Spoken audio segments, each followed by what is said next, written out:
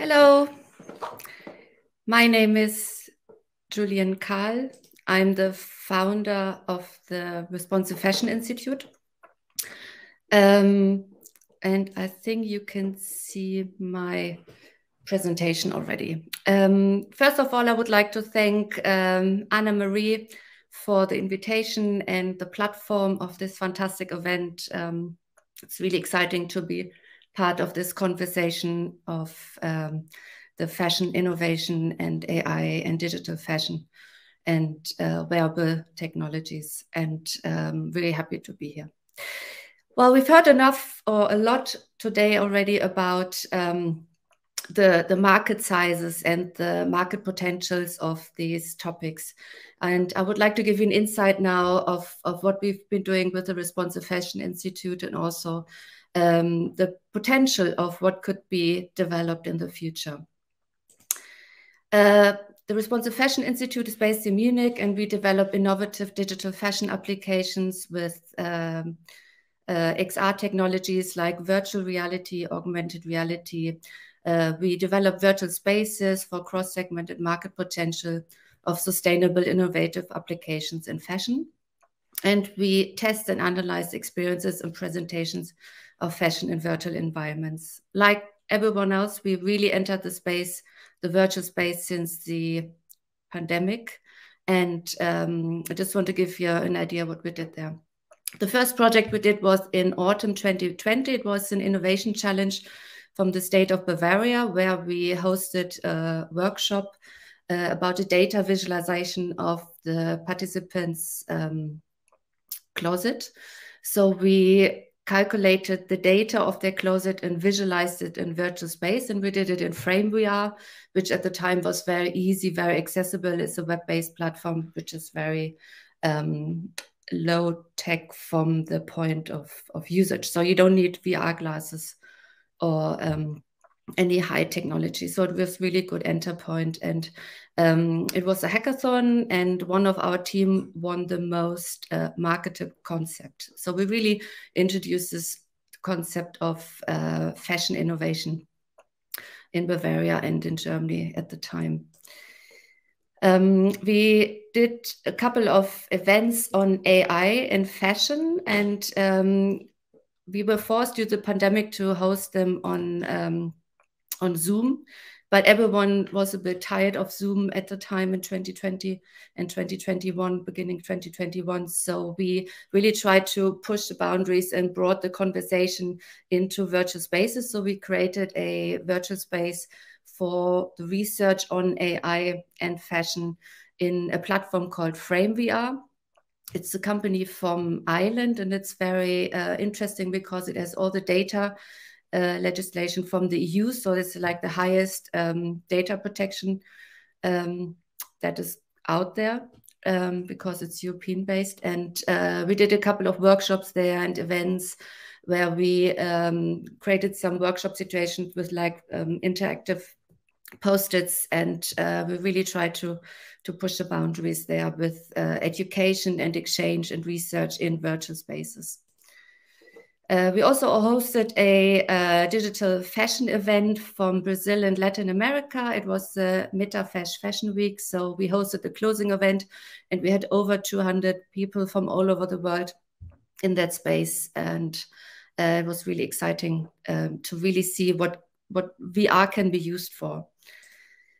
We also tested with this space visualization of digital fashion in virtual spaces. So we commissioned 3 digital fashion designs, and one male, one female, and a unisex version. And we really tested how can you visualize that. So we brought in the 3D files into the space, but we also looked at how we can present digital fashion. So we really wanted to reevaluate the whole concept of fashion shows, catwalk shows. Like, we didn't want to fly people from all over the world for a special occasion. We didn't want to creating a first row. We wanted to use a different dimension than the straight runway. So the idea was that the digital fashion can fly around us, or we can fly around the digital fashion. So we really wanted to push the boundaries with this. We also hosted an event in collaboration with the Digital Maker Collective from URL in London for the IAM conference in Barcelona. And we did a test pilot for the Academy for Fashion and Design in Germany, a masterclass of fashion innovation, where we really brought in education in virtual spaces, and we evaluated the educational effect on it afterwards.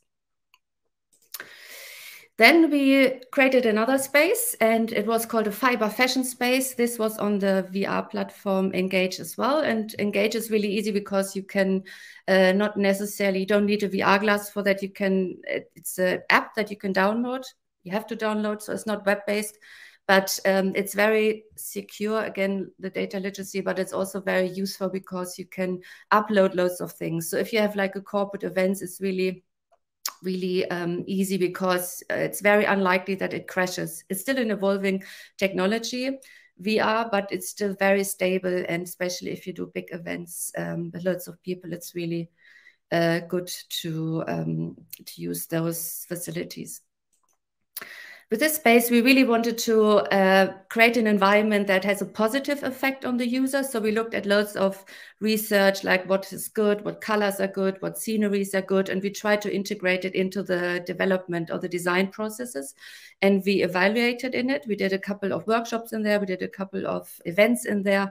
And as you see here, this is like a social area where we created some seating, and we evaluated within the space, inside the space. So here you see the questions of the survey on the wall.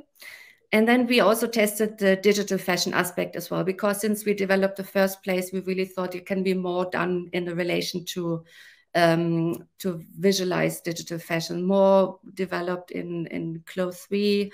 And it was a really close working relationship with the digital fashion designer, SGI Creator, which is really a fantastic fashion designer. So just going back, so here you see me as an avatar and the 3D file of the digital fashion, and we also created images of it. And here you really see the detail of it, because this was all done before this AI fashion really happened and the prompting happened. And here you really see the detail and the way we really try to integrate patterns and integrate detailing.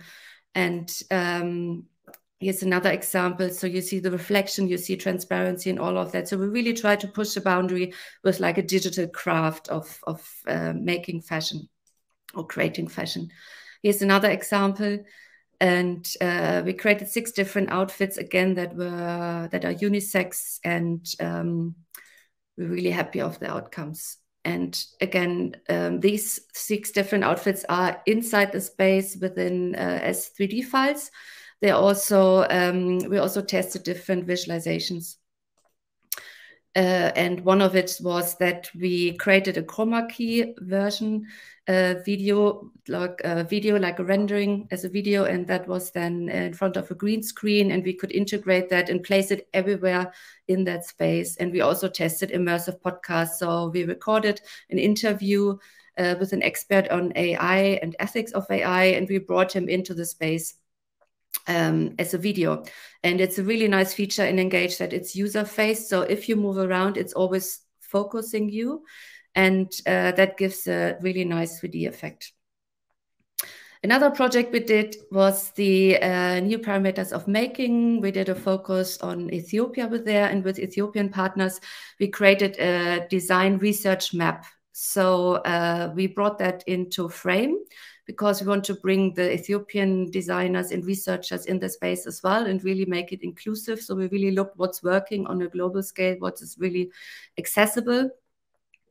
And here you see the outcomes. So we combined it with AI. So we collected loads of images of skies from photographs from Ethiopia, and we then combined them, because we looked at different design research areas.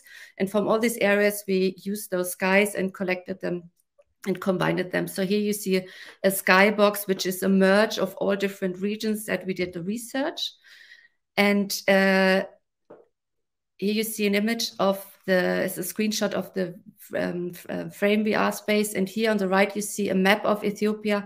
And we mapped it out where we did the research and where we collected data on design research.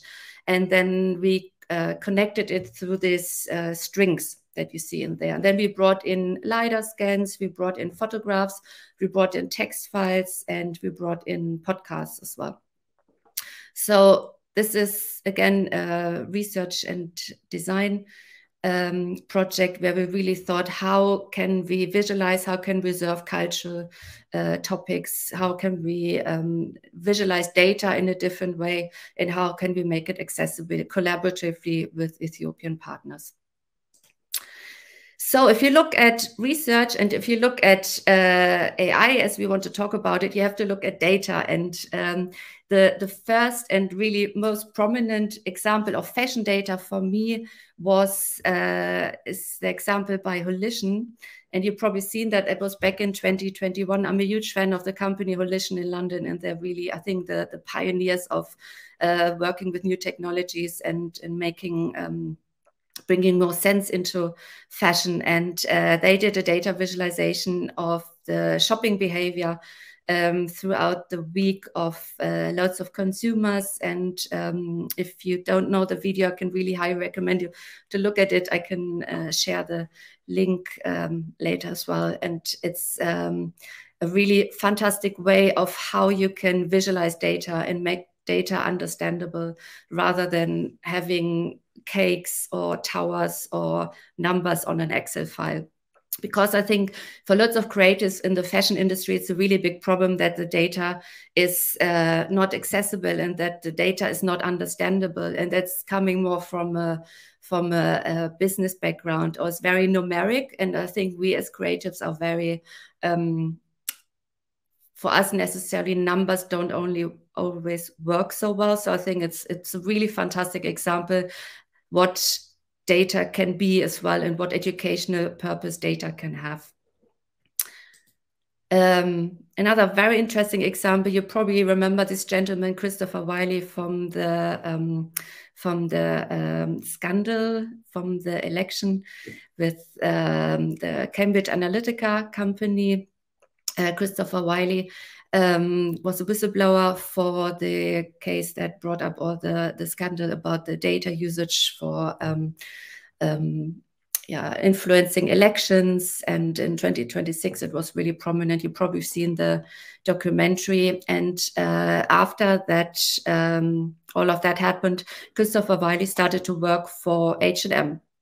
And he said when he did his PhD on data analysis of fashion music, he said fashion and music are the most information tools for predicting someone's personality.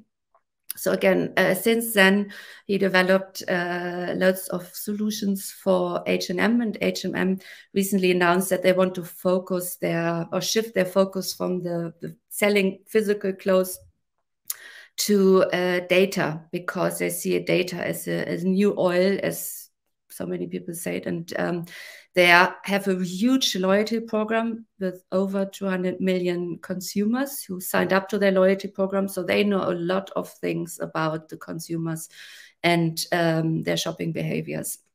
So this is really one to watch out for. And I think it's really interesting on how a fast fashion company is really shifting its focus, because maybe, and that's a question, maybe this tipping point of fast fashion has been reached, and certain regulations are coming up. We heard from before on the panel on a European level. I mean, there's a lot of things happening there, and it won't be as easy to sell fast fashion clothes as it used to be.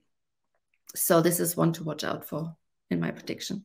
But if you look at data, then you can look at AI and fashion, and so much is happening there as well. I mean, the Instagram and LinkedIn is full of prompts of examples of people testing that and playing around with it. And I did a workshop in beginning of the year, and it was more for spatial environments. But I think it was really interesting that it really I kind of moved away from the environments and I focused on the accessorize. And I think this is one of the very early examples, and that was a previous version. So a lot of things have changed since then. But just to give you an idea of how vast results you can get within that 90 seconds. So, so this is 180 seconds. So it's 2 prompts, so to say.